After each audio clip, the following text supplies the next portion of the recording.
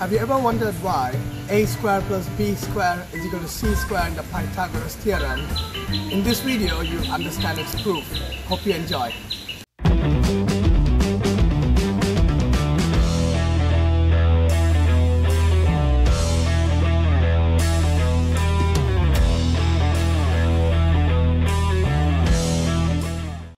Okay guys, so let's start off by when we can use the Pythagoras Theorem.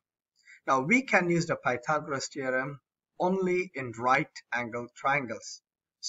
And we all know that the Pythagoras Theorem states that if this side is A and this side is B and this side is C, we know that A square plus B square will always be equal to C square, in which C would always be the hypotenuse. Now, if anyone does not know, how do we find the hypotenuse? So the hypotenuse will always be the longest side of the right angle triangle, and an easy way of finding it is it will always be opposite to the right angle.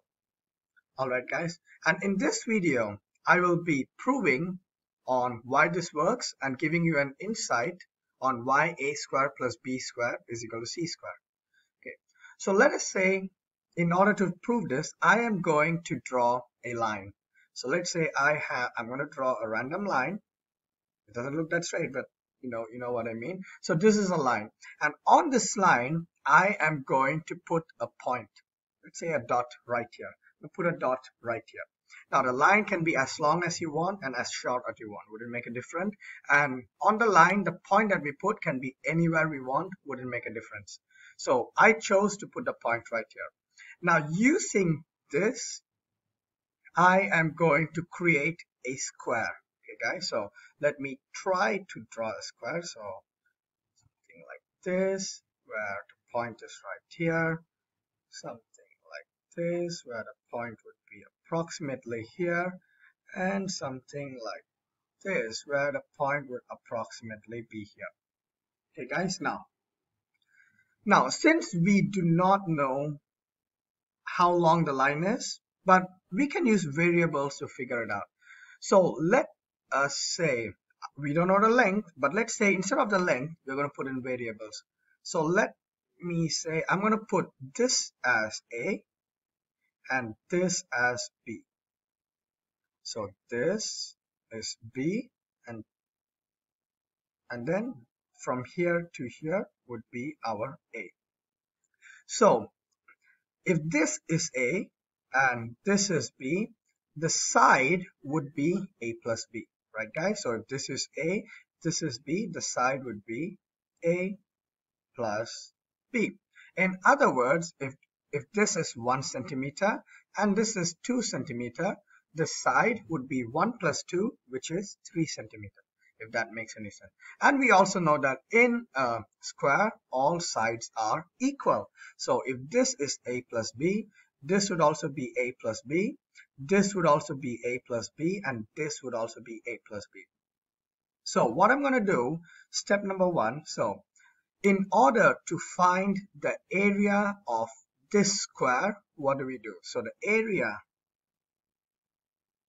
of any square of a square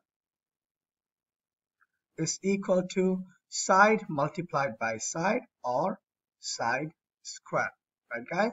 And in this case, our side is A plus B, so we would use A plus B whole square.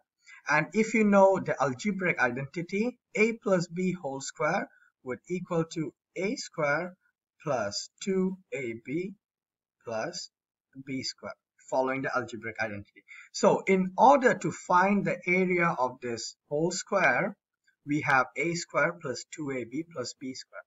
Now what I'm going to do is, with the dots that I drew just now, I am going to draw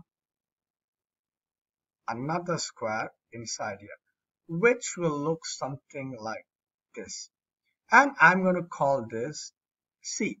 Alright guys, I'm going to call this C. So if you can't see this very clearly, let me take you to the next page in which we can see it very clearly with the accurate drawing.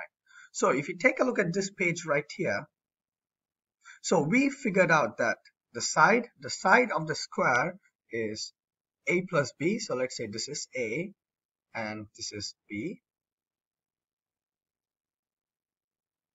There we go. And this is a plus b. All right. Now from the last slide, we figured out that in order to find the area of the big square, it is a plus b multiplied by a plus b.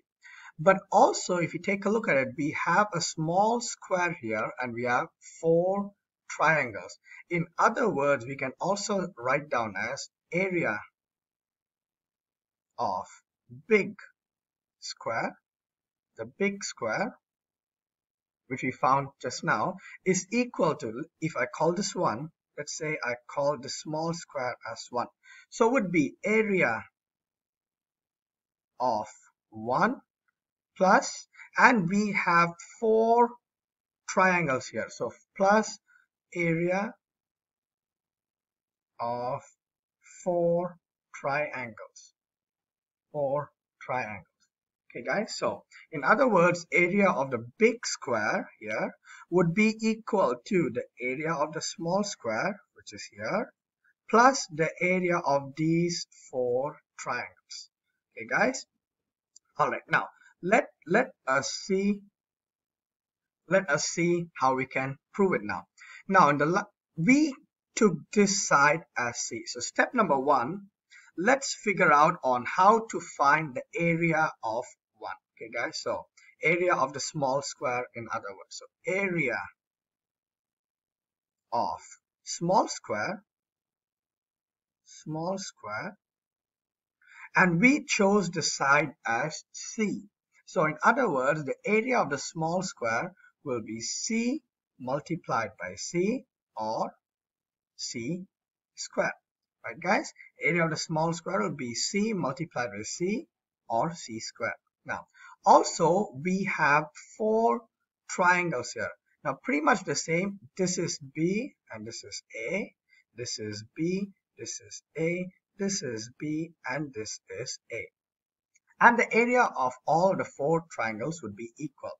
Now let's see how we can find the area of a triangle. Area of a triangle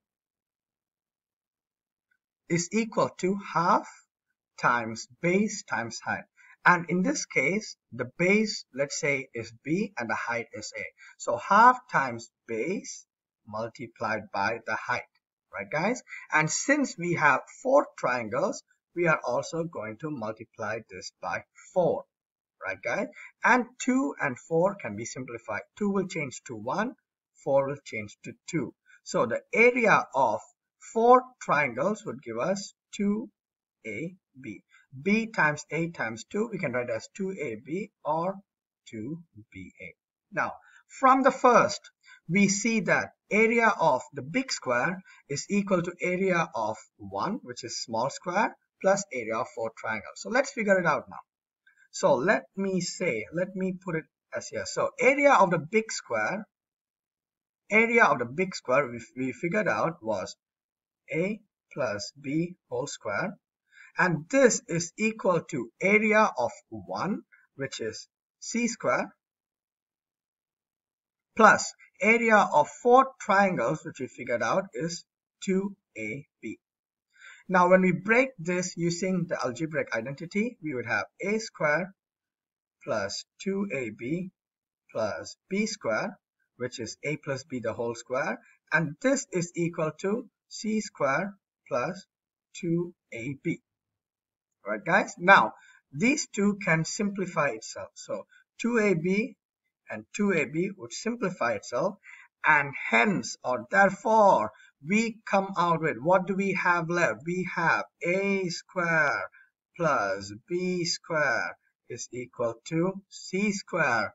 Hence, that is how Pythagoras theorem works. That is how we see that a square plus b square is equal to c square. Alright guys, hope you guys understand. If you enjoyed this, please don't forget to like the video, and if you want to come back and watch for some more videos, don't forget to click the subscribe button so you don't miss out on anything. Okay guys, until next time, have a nice day.